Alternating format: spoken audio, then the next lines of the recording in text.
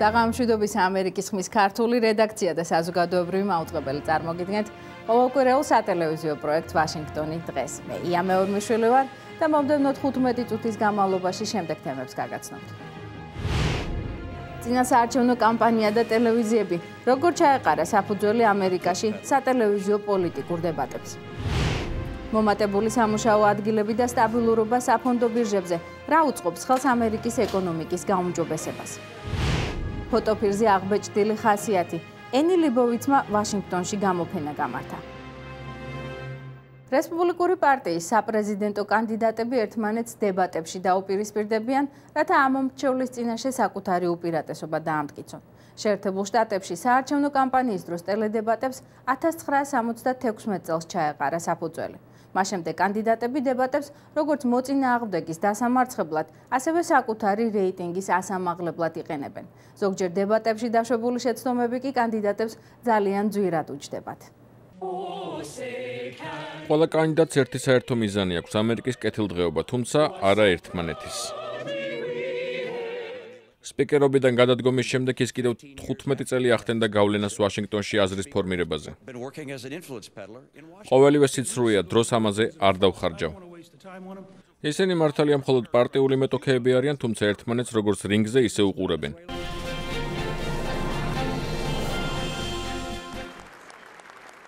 2012 წლის საპრეზიდენტო არჩევნებზე ბარაკ ობამა დემოკრატიული პარტიის ერთადერთი კანდიდატი იქნება, რასაც რესპუბლიკელებზე ვერ ვიტყვით.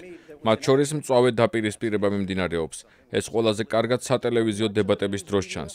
სატელევიზიო დებატები კი ის ადგილია, სადაც თითოეულ კანდიდატს პირდაპირ შეუძლია აზრის გამოთქმა და ამ მომრჩევლის გულის მოგება. სატელევიზიო დებატებს შეერთებულ შტატებში 1976 წელს ჩაეყარა საფუძველი, როდესაც პრეზიდენტ ჯერალდ ფორდს დემოკრატების ფავორიტი ჯიმი კარტერი დაუპირისპირდა. მას შემდეგ დებატები საპრეზიდენტო არჩევნების ერთ-ერთი მთავარი ნაწილია. დებატების შესახებ თავის აზრს ჯორჯთაუნის უნივერსიტეტის პროფესორი მარკ რომი გამოთქვამს. დებატების დროს კანდიდატებს შეუძლიათ გააკეთონ განცხადებები, შეტევა მიიტანონ ოპონენტებს და ეს ყველაფერი რეიტინგის ასამაღლებლად კეთდება. დებატებში დაშვებული შეცდომები ზოგჯერ ძვირად უჯდებათ. გუბერნატორმა რიკ პერიმ ვერ დაასახელა ის სტრუქტურები, რომლის გაუქმებასაც აპირებდა. მესამე სამთავრობო უწყება, რომლის გაუქმებასაც ვაპირებ, განათლება, ვაჭრობა, ვერ ვიხსენებ. ბოდიში. ნოემბრის არჩევნებზე კი უკვე მთავარ კონკურენტებს შორის დებატები სამჯერ გაიმართება.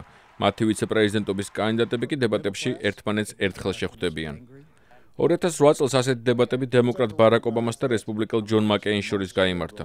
თუმცა ასეთი დებატების ორგანიზება ტელევიზიით და პრესით აღარ ხორციელდება. ამ დებატებს არაპარტიული საპრეზიდენტო დებატების კომისია მართავს და ფსონებიც აქ გაცილებით მაღალია. დევიდ ლევინტალი, გაზეთ პოლიტიკოს მიმომხილველია. როდესაც დებატებში ყავს დემოკრატი და რესპუბლიკელი კანდიდატები, ეს რაღაცით ჩემპიონატის ფინალს ემსგავსება, რომელთა გამოსვლასაც აბსოლუტურად უკვე სხვანაირი დატვირთვა ენიჭება. გახსენებისთვის, როგორც ისტორიკოსები ამბობენ, 1960 წელს კენედის პრეზიდენტობის ბედი რესპუბლიკელ ნიქსონთან გამართულმა დებატებმა გადაწყვიტა. ლევან ღირსიაშვილი, ამერიკის ხმა, ვაშინგტონი.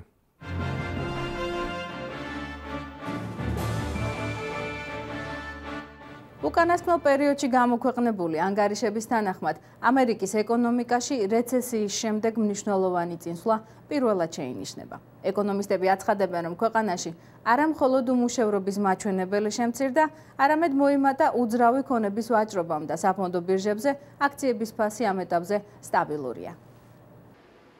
ფელისია გარსუმ საკუთარი საკონდიტრო მაღაზია 2 თვის წინ გახსნა. ის ამბობს, რომ ნამცხრები, რომლებსაც ის აწყობს, არ არის ძვირი და შეიძლება ითქვას უკეთესი ცხოვრების სიმბოლოსაც წარმოადგენს.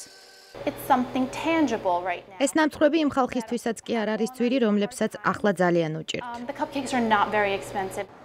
გარსოს მაღაზია ნიუ-ჯერსის შტატში ერთ-ერთ საცხოვრებელ სახლში განთავსებული მცირე ბიზნესია. საცხოვრებელი სახლის დეველოპერი პოლ სილვერმანი ამბობს, რომ მის შენობაში ფელისას მსგავსად 150 ადამიანია დასაქმებული.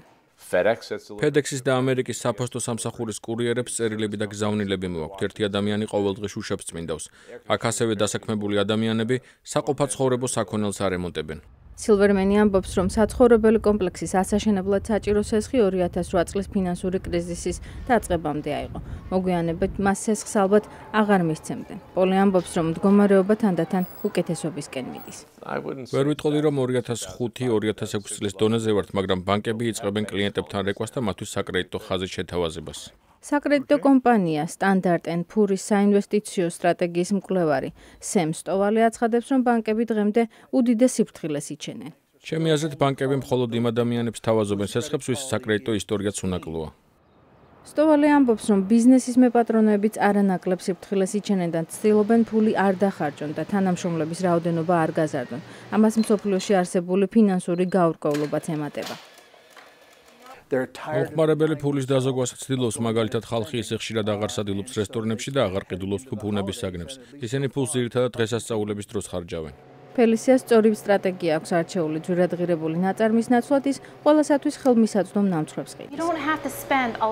ჩემს კლიენტებს ბევრი ფული არ ეხარჯებათ იმაში, რომ თავი უკეთესად იქცნონ. თუ რომელიმე მათგან სამსახურში მძიმე დღე ჰქონდა და სახლში მისულს ჩემი მაღაზიაში დანახული ნამცხვარი ცოტათი მაინც შეუცვლის ხასიათს, მე ბედნიერი ვიქნები. იანვარში უმუშევრობის მაჩვენებელ მაიკლ, ხოლო მომხმარებლის მიერ დახარჯული ფულის რაოდენობამ კი მოიმატა. ფელისიას კლიენტებმა შეიძლება ისიც თქვან, რომ მისმა მცირე ბიზნესმა პატარა, მაგრამ გემრიელი წვლილი შეიტანა ამერიკის ეკონომიკის გაუმჯობესებაში. ამერიკის ხმის ქართული რედაქცია უკვე განახლებულ ფორმატში. ჩვენი მასალების, ინფორმაციის და მოპოვებული ანალიზის ხილვა შეგიძლიათ ინტერნეტში მისამართზე www.amerikisxma.com. აქ თქვენ გელოდებათ მსოფლიოში მიმდინარე მოვლენები, მომხდარი საინტერესო ფაქტები. არ დაგავიწყდეთ ყოველდღე ჩვენი ვებგვერდის ნახვა. ის თქვენ მოვლენების შეფასებაში დაგეხმარებათ. 1960-იან წლებში შავკანიანი ამერიკელების მიერ დაწყებულ თავისუფლებისთვის ბრძოლას აქტუალურობა არც დღეს აკლია. მიჩიგანის შტატის ქალაქ ბირმინგემში სამოქალაქო უფლებების ინსტიტუტში ამერიკელები აღნიშნული საკითხით დაინტერესდნენ. 1960-იან წლებში, როცა შავკანიანი ამერიკელები თანასწორ უფლებიანობისთვის იბრძოდნენ, ბირმინგემის საომარ ველს წარმოადგენდა. გამოჩენილი საზოგადო მოღვაწე მარტინ ლუთერ კინგი და მისი თანამოაზრეები მშვიდობიან დემონსტრაციებს მართავდნენ. ამგვარ გამოსვლებს პოლიცია ხშირად არბევდა, რომლის დროსაც აქციის მონაწილეთა გარკვეულ ნაწილს ფიზიკურად უსწორდებოდნენ, ხოლო დანარჩენებს აპატიმრებდნენ. დაახლოებით 50 წლის შემდეგ ადამიანები ბირმინგემის სამოქალაქო უფლებების ინსტიტუტში აღნიშნული საკითხის შესწავლით დაინტერესდნენ. უილიამ რევილი ხანგრძლივ მგზავრობასაც კი არ მოერიდა, რომ ამ ინსტიტუტამდე მიეღწია. მათ უნდა იცოდნენ თუ რის სანაცვლოდ დაუჯდა ჩვენ წინაპრებს თავისუფლების მოპოვება. This is an extremely important artifact at the Birmingham Civil Rights Institute. ლორენს პიჯო ინსტიტუტის პრეზიდენტია, იგი ციხის საკნის იმკარებს გვიჩვენებს, რომელშიც ერთ დროს მარტინ ლუთერ კინგი იყო დაპატიმრებული. დოქტორმა კინგმა სწორედ ცნობილი წერილი, რომელსაც გზავნილი ბირმინგემიდან ერქვა, აქ დაწერა. ციფრული თვალსაჩინოება, რომელიც პრეზენტაციებს, ფოტოგრაფიებსა და მხატვრულ ნიმუშებს მოიცავს, შავკანიანი ამერიკელების მიზნებს უკეთ გადმოგცემს. ანა მარია ვილსონი ინსტიტუტს ლონდონიდან სტუმრობს. გაგონილი მქონდა, რომ ალაბამამ მნიშვნელოვანი როლი შეასრულა ინტეგრაციის პროცესში, რომელსაც თან მრავალი გამოწვევა ახლდა.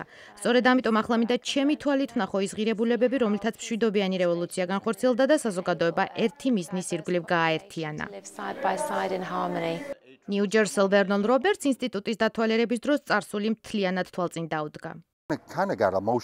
ძალიან ემოციური მომენტია, მინდა ჩემი ოჯახი და განსაკუთრებით ბავშვები მოვიყვანო აქ, რომ ვაჩვენო თუ რა მოხდა თავისუფლების მოსაპოვებლად.